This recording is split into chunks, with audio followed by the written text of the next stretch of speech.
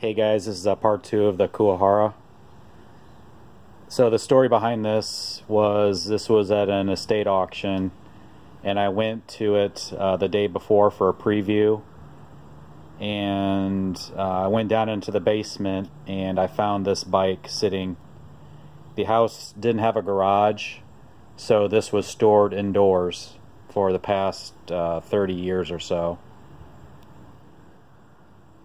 The auction worker, while I was there, brought it upstairs, and there was their box truck was sitting in the grass about 5 feet from the sidewalk, and he brought it out and set it next to the truck, next to the sidewalk. I was nervous that this is an older guy, that he'd forget about it and leave it sit out overnight. And sure enough, I came back the next morning about 30 minutes before the auction started, and this bike was still sitting in the same place, 5 feet from the sidewalk in a bad area of town, and I was shocked it didn't get stolen. Auction started, and I couldn't sleep the previous night knowing this bike was there, that it might get stolen, and also there'd be some eBay competitors there. There's about 5 or 6 guys in my area that look for BMX, and they sell BMX. 3 guys sell them on eBay, and there's another guy that actually has a bike shop near here that he buys retro BMX and sells them in a shop. But luckily for me, nobody else was there. It was a bunch of older people. A few people looked at the bike, but nobody bid on it. And this is what I only bought one thing at the auction, bike, and it was $5. With the buyer's premium, I paid $5.50 for this bike. Like I said, it had been sitting in a basement for over 30 years.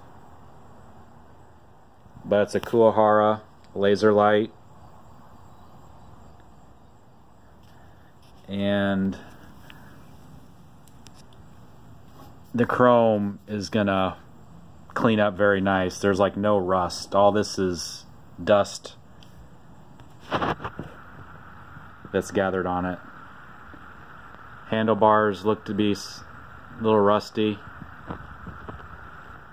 but not terrible. I'm not sure how well those will clean up.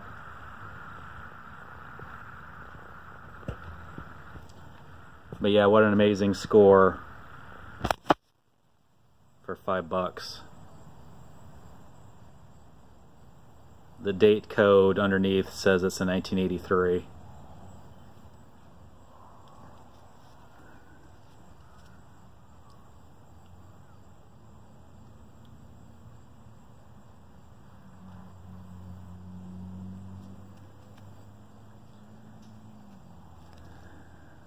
So I'll shoot part 3 once I just get a general cleaning,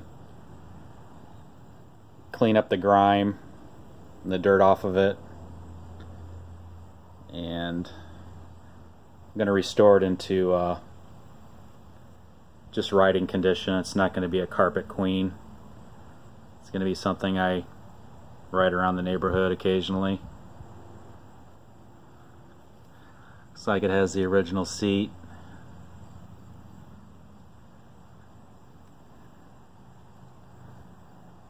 So yeah, I was going to pay $300 or $400 for this bike if there was somebody there to, compete against. But lucky for me, nobody was there, and I got it for $5.